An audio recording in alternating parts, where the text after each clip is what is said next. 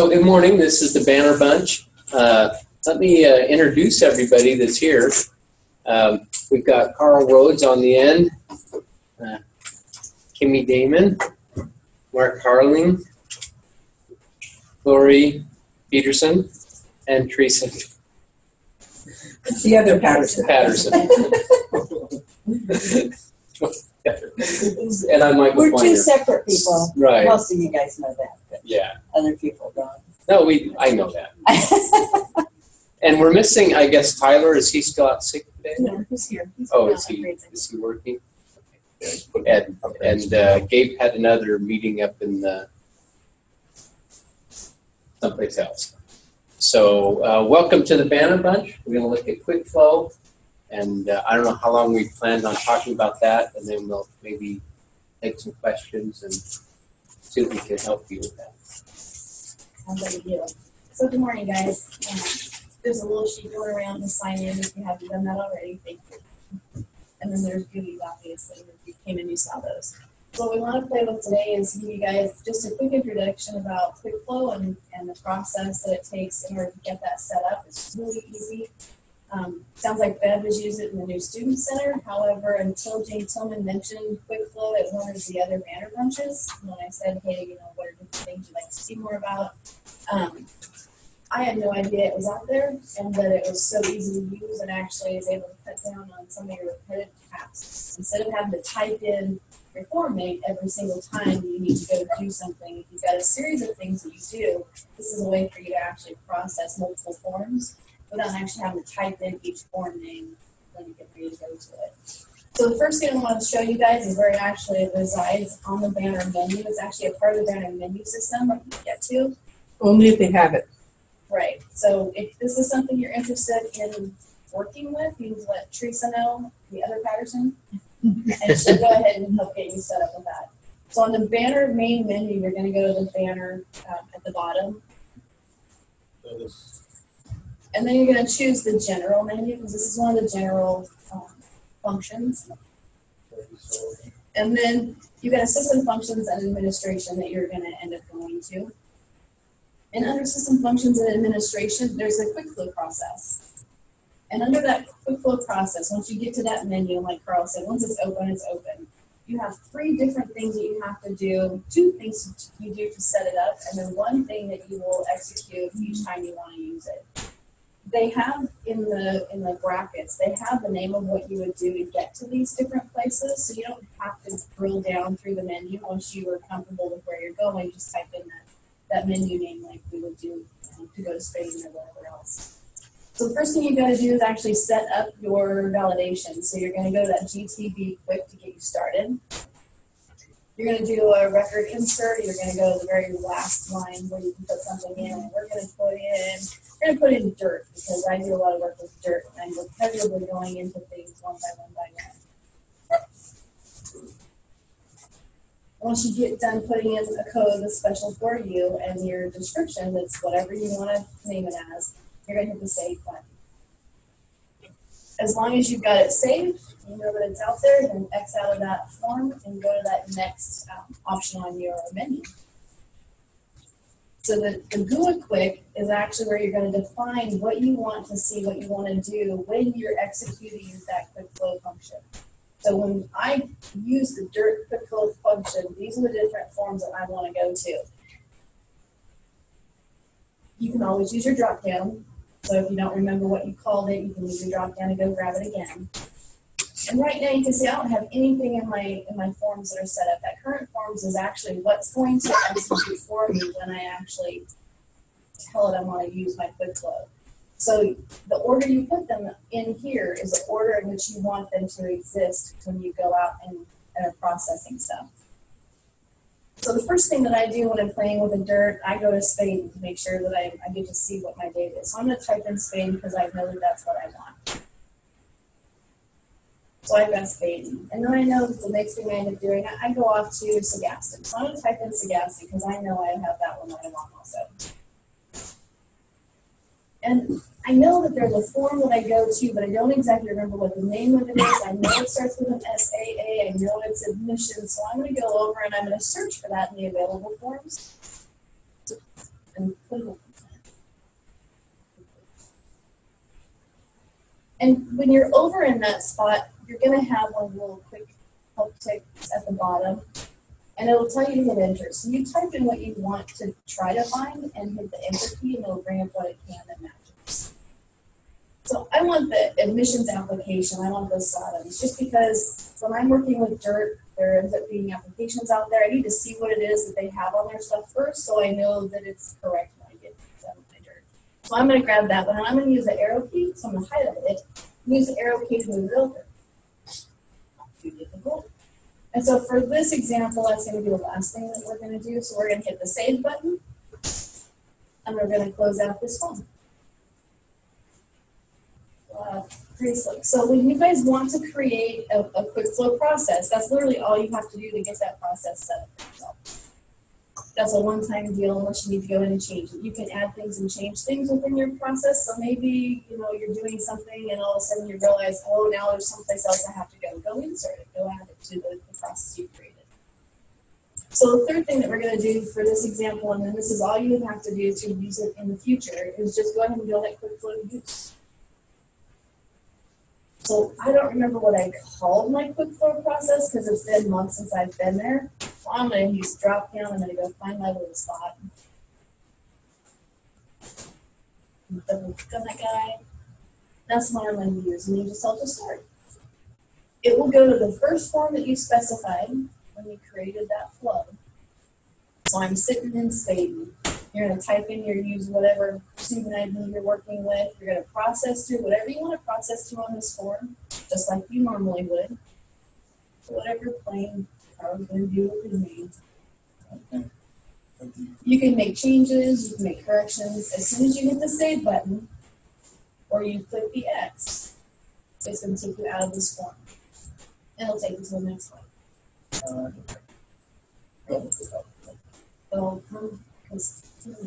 They didn't like the address. Yeah. They didn't like me.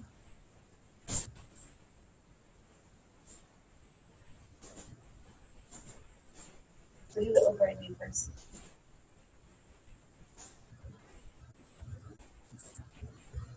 All right, so don't do the overriding first. Close it until you don't want to say. There we go. Or tell yes or no. No, I don't want to say. There we go. So now we're actually going to go to the second form. So the second form I specified in my process was Sagaston. So now I need to work through Sagaston, do whatever it is that I need to do in Sagaston, and you can play throughout this as you wish. You can, and once you save it, it's going to take you to the next form, or once you close it, it'll take you to the next form. That's it.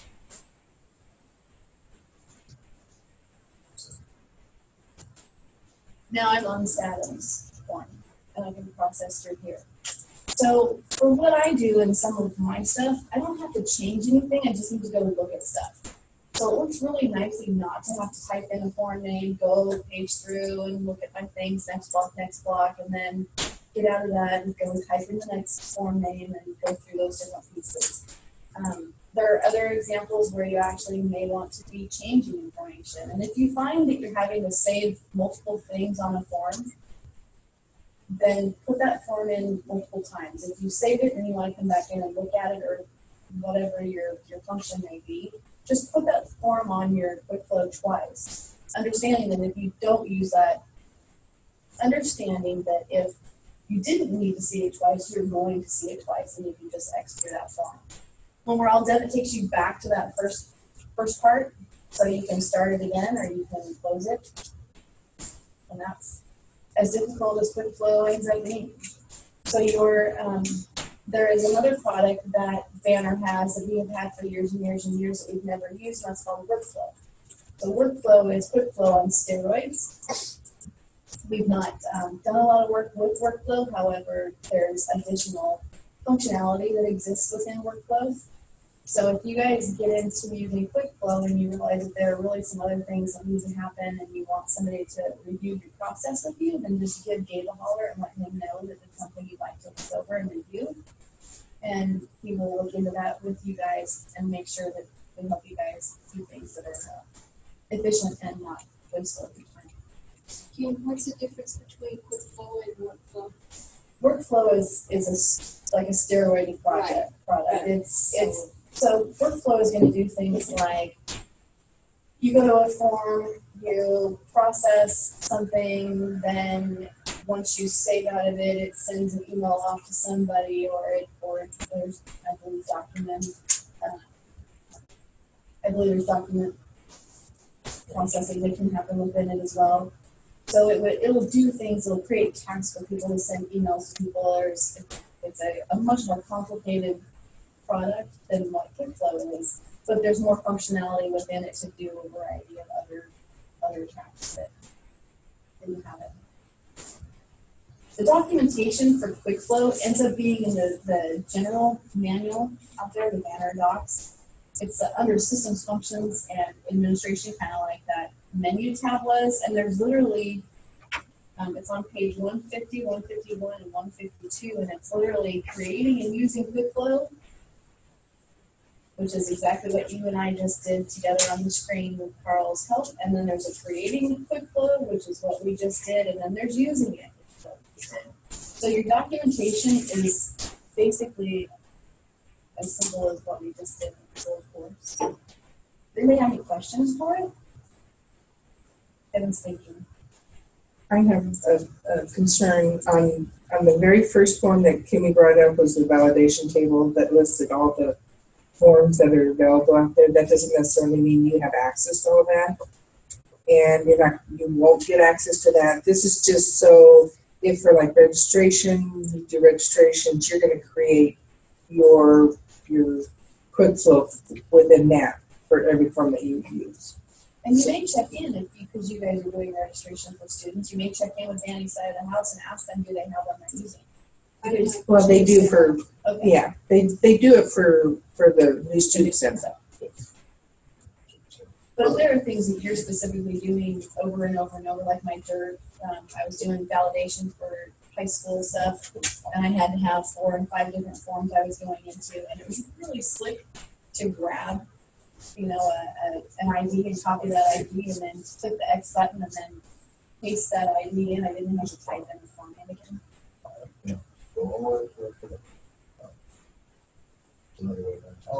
Really quick. Oh, okay. Oh, so Mark is just showing us how it gets QuickFlow faster than using the menu buttons. So it's listed under file if you have access to At the top. enable. Cool. That's even simpler than getting your menus. Okay, Kevin, what were you thinking? Is there a way, I don't think there is, I'm just curious, is there a way if you either knew ahead of time you wanted to go back to another screen or you probably just set it up? I would just put it in there multiple times. Yeah. Yeah. But if you're in one and you decide, oh shoot, I gotta go back to this last one, is there a way to do that or do you have to? Not that I know of. So is it something that might be helpful to any of you guys? I mean, it sounds like some of you are already using something that was already set up, but. Took a look at these too, because you get muscle memory. Yes. But having to go through, okay, now I'm going to this now go here. And, It's nice for the new employees. Mm-hmm. yeah, because they don't. For as longevity people, we just know what to type, and to get out of that habit. I use it. I have 2 set up for my front counter for registration. One is for continuing students, one is for new students. Because for continuing students, it's easy to forget to do something even as long as we've been doing it. And so if Very nice. plus it's a way of reminding my staff, okay, you need to remember to check the address every time. This kind of, so Good. set up So then- like Kevin, sometimes you need to go back one, and that means you either have to just run through all the other screens, close it out, and go back to the screen, type in the screen that you want. And nice if it was a back button. Kimmy, is there, on the QuickFlow list, when you did a search, is that just for user specific or is it for everybody? So Gwen's, your 2 different ones would be out there for anybody to use. Yeah, From what it because sounds mine's different than what registration here uses because we take payments. Right, right. And so that makes it a different process. But if Lebanon Center wanted to use your QuickFlow for either new students or returning, they could use it already. It's already set up for that.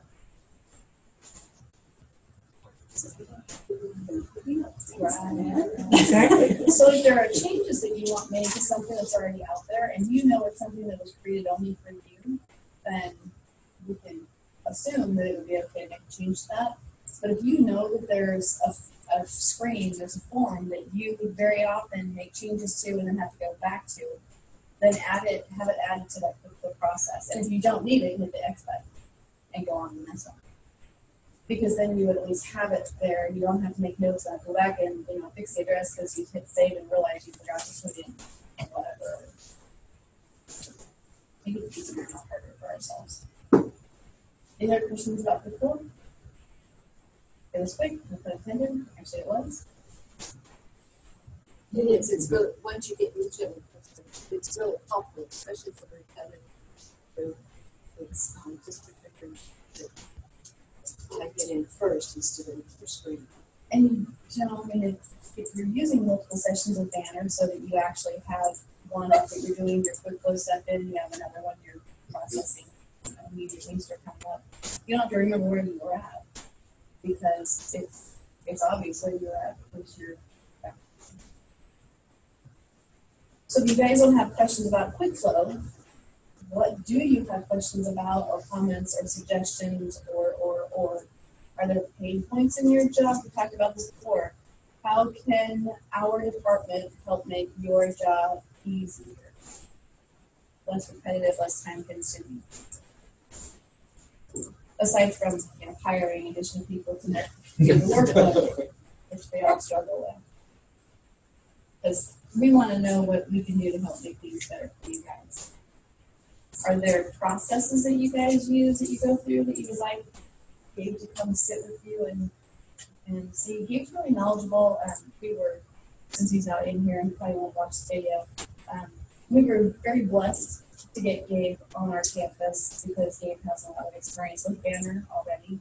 So when we have trouble, there's a lot of things we can go to Gabe and he can say, oh, well this, oh, well that, or hey, have you tried this, or did you know about something else? He's also not afraid to dig into documentation and get information for us. So if you guys have needs or wants or whatever, please, his door is always open. He's not untouchable. Come in and let him know the things that you need.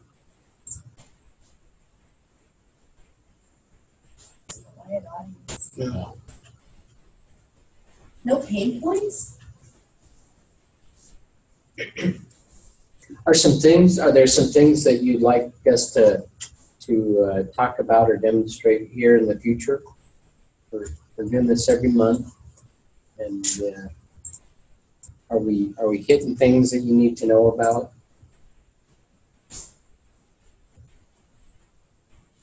I'm not sure if this is the setting for it or not. But one of the things I've come across is with myself and other people, there's a lot of things in Banner that people just don't know about. Mm-hmm.